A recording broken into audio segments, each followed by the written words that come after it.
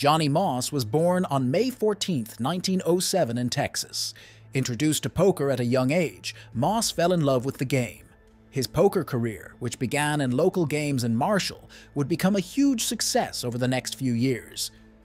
Moss's career was highlighted by his skill in high-stakes games.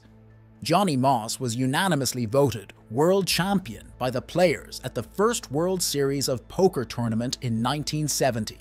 This made Moss the first champion in the history of the World Series of Poker and made him a legendary figure in the poker world. During the Second World Series of Poker tournament in 1971, he played a legendary hand against Nick Dandelos that remains an unforgettable moment in poker history. The anecdote of Dandelos saying, "Hey Mr. Moss, I lost my entire fortune to you in 2 days," became known as the Grand Old Man or the Big Drop.